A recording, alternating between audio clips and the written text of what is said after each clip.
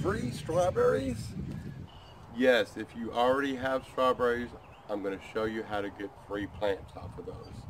And if you don't, you're only going to have to buy them one time. When you grow your own strawberries, nothing beats the way they taste. Right, come along with me. We're going to go in my little strawberry patch and we're going to separate them apart. Okay, you can see this jumble of strawberry plants. Now they crawl along just like crabgrass. One part comes out and it sticks in the ground, it roots, and it keeps going, which is nice. But if you don't separate them, they'll crowd each other and the strawberries will rot. So let's get to that. I'm going to start digging up some of these strawberries so I can replant them. Are you going to help me, Flower? Huh? Good girl? Alright.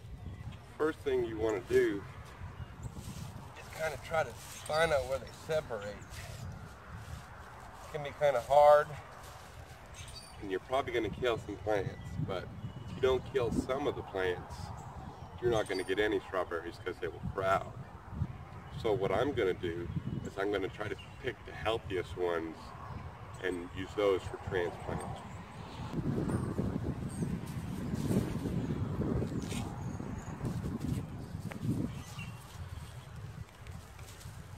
Yeah, help me, Flower.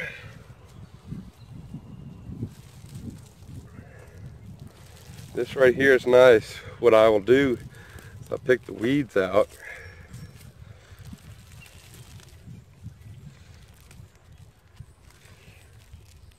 All the live ones, and this is crabgrass. This is the worst thing. We all know this, all gardeners. Actually, I just throw this on the ground, it's gonna grow. So I'll make sure I get it out of the garden. Alright, you see how I got the big root clump? I'm not gonna mess with that at all. This is perfect to transplant. That's exactly what you want. Let's get a couple more. Gonna help?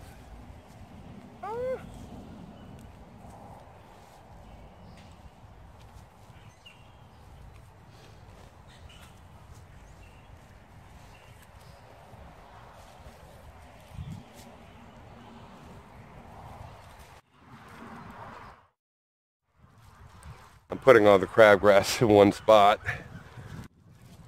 See, that's 2 plants. I'm not going to separate them yet, but when I go to transplant them, I'll separate them. The key is to give all the plants room. If you give the plants room, they'll flourish. Just like chickens, right, Flower? Here. You good in there? Oh, you found it. Good girl. Now, when you transplant the strawberries, the chickens will mess them up if you let them have free range. They'll only mess up a couple. So plant a lot, and then you won't have any problems, right, Flower? Flower said she didn't mess them up. She said I planted them wrong. So maybe I did.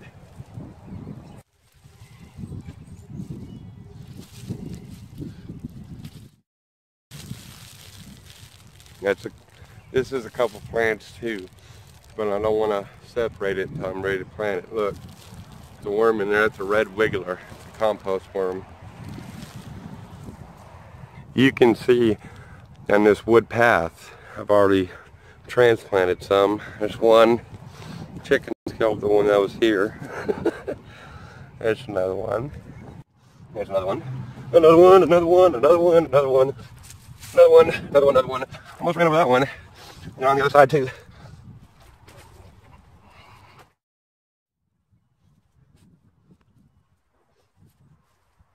I don't need no Flower.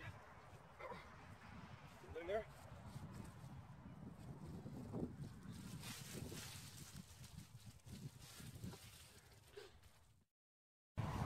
Now you might want to do these honestly in the fall or in the winter while they're still dormant, but We did do these in the fall and the winter.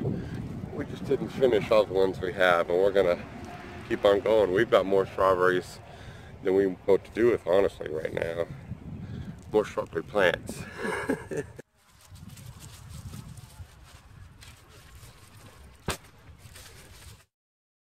Okay, I'm trying to give you a good look at how tightly they grow together and how they actually grow like crabgrass. What they do is they put off these shoots, and you can actually cut those off to produce more fruit. I cut off some of them, but I can't help getting free strawberry plants. They're all hooked together. You see by this is what used to have those two hooked together, but once they root themselves, they separate. But they're still, you see that's hooked to that one. This is hooked to this one. Look, it's put off another shoot. I might have, oh man, look, see, I buried that. See, when I put wood chips down and cardboard, I buried this strawberry plant that this one right here, see that? It's coming down right here. This is a strawberry leaf right here. And there's the plant. You see how it's white? No chlorophyll, more like borophyll. You know, no sunlight, and it doesn't turn green. All right, well, hopefully you can see how they're connected. Okay, here I'm going to show you making a hill for the strawberries. They do best when they're on a hill. It gives a place for the strawberries to hang. It makes it easier for you to find them. You don't want to plant them too close together. You want room to get in between so you can get those strawberries. Before those birds do. Do you hear him? He wants my strawberries.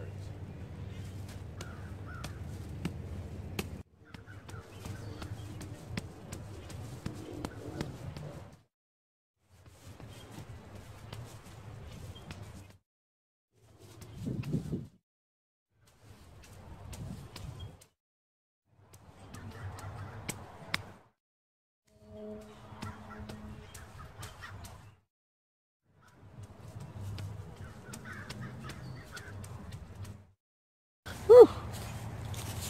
Okay, might have noticed I've already tilled this area previously, and there's a bunch of leaves, organic material. I don't use any fertilizers. I get wood chips free, and I compost, and I save all the leaves, and I have the chickens and the chicken coop. That helps out a lot.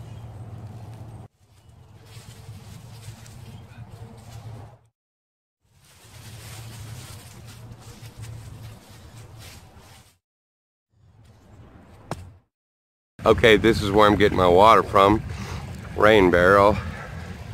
We've got it set up on top of the well house, ironically. Just got a little homemade gutter. Top of this 55-gallon bucket. Got an old window screen on it so there's no mosquitoes. Been wanting to get some more, but this thing fills up so quick. And last year, we didn't have to water our garden once. Our hose doesn't even reach the end of it. We've got so much rain. I do like this thing, however, for transplanting and seeds, because there's certain times you need water, and actually using rainwater is better because the pH is better. Rainwater catches nitrogen when it's falling from the sky. Air is made up of mostly nitrogen, and the water catches it on the way down. The Miracle-Gro and all that stuff, that one guy, he figured out how to get the nitrogen out of the air and put it into the plants, and that's why we have so many people on this earth, because we figured out how to grow enough food for them.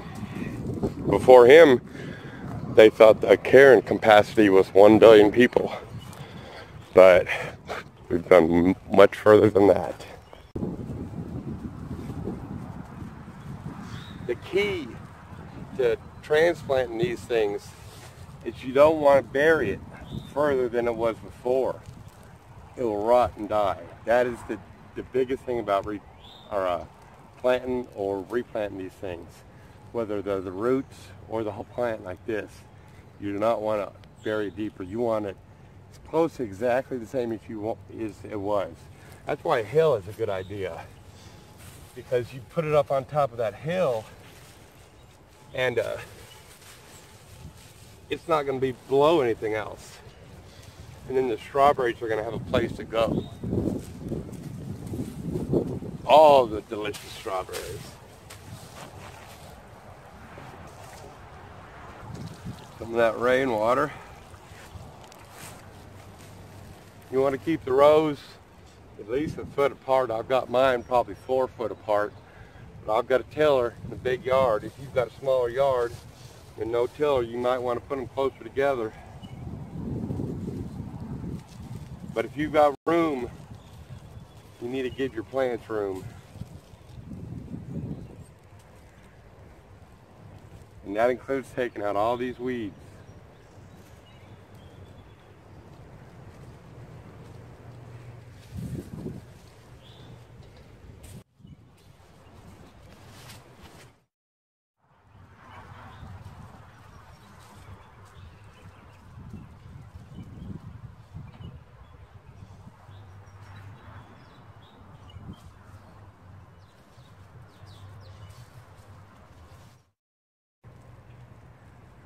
Any of these dead leaves you can pick off. Just be careful not to hurt the plant.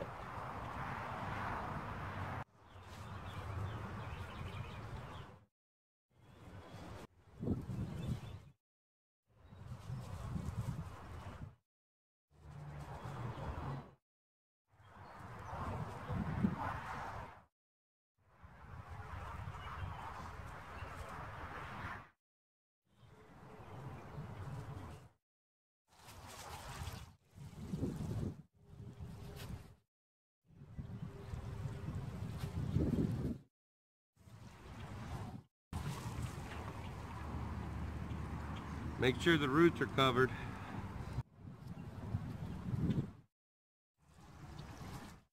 The director is calling for light. Can we have some, please? I've also got a couple rocks I painted red that will fool the birds. They'll think they're strawberries. I'll come down and pick them and they won't get anything. Now I know that might sound mean, but trust me, those birds, they come down, they take one bite out of the strawberry, and then they move on to the next one. I mean, if you're going to eat it, right?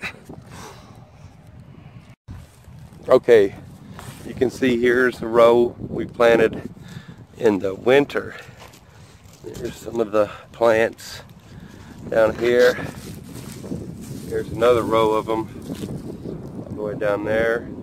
There's another row that comes back up here. And here's the row I just planted for you guys.